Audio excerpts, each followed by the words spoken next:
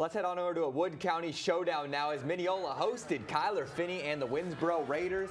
And they're just going to start off hot as usual. Finney is going to toss it out in the flat. He's going to find his favorite target. That's Will Wilcox, who is going to make the rest happen. He loves throwing to Wilcox, and that's why. Winnsboro strikes first, and hey, you know they'd want me to keep in the little celebration. They told me before the game they're going with that Dragon Ball Z.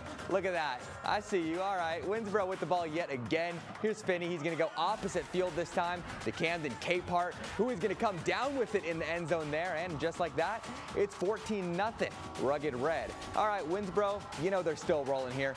Finney, Wilcox. Sounds familiar? Well, here you go. He finds his favorite target again on a slide and catch, and it's another Raider touchdown. 21-0, just like that. But hey, it's not all offense in this one. Mineola's Braden Alley has nowhere to go because there's Macon Harrison with the huge tackle for the loss. Man, that defense stepped up big time today. But how about Finney Magic? With 4 seconds left in the half, the keeper and the little jump on into the end zone, and of course, a little slide there, the touchdown. Kyler Finney. You better believe that's him. 4 first-half touchdowns and a defensive shutout in this one. Look at that. 42-0 Winnsboro. Every single week, they just keep showing you why they are so legit and why they're so hard to stop.